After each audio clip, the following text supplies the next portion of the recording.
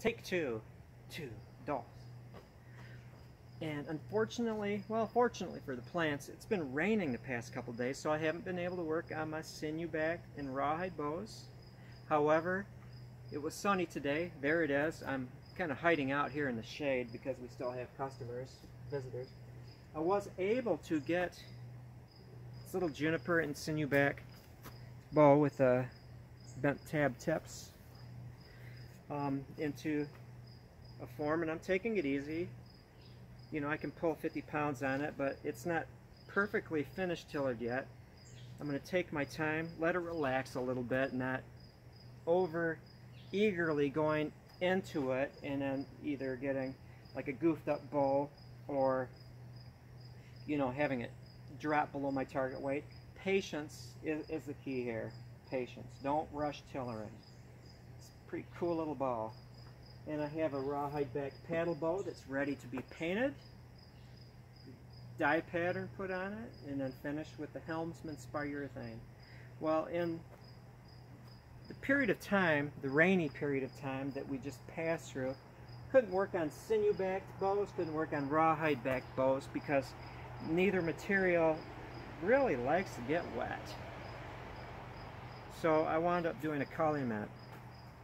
And didn't have any pipestone. Talked to a member of the Odawa tribe today. He said he can get me some pipestone, so that'd be cool. But it's just walnut on walnut. Walnut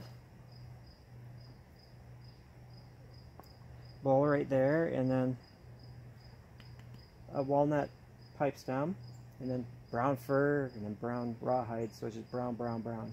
I think it's rather beautiful and very functional. The original ones, the granddaddies of all these ceremonial pipes probably were flattened, and one reason was there were no iron rods, steel rods, torches, you know, to get these things red hot and burn the pith out of certain things. So the original ones were probably made from saplings that were split, had the pith ground out with a sharp rock, flakes, and then glued back together, and the flatness, the evolution of the flat pipe stem comes about when you're joining them, glue joint, and then reducing the mass. You don't want to reduce the surface of the glue joint, but you can reduce the other stuff, and that would result in kind of a flat stem. And with that,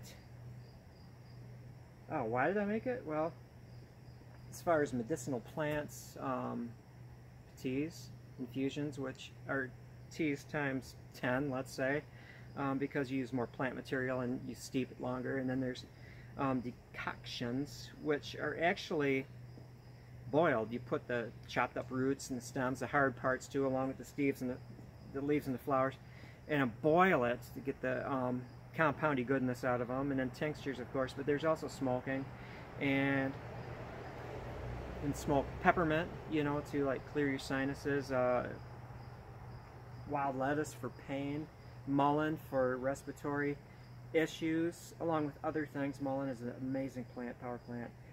But I was just kind of showing off that juniper bow. And the calumet, it's been a crafty couple of days. Appreciate your viewership. I hope that your workshop floor is covered with wood shavings. That's my catchphrase. That's my catchphrase. Have a great evening. I appreciate you watching. It's kind of pretty. Pretty wooden things. Gotta like pretty wooden things. There we go.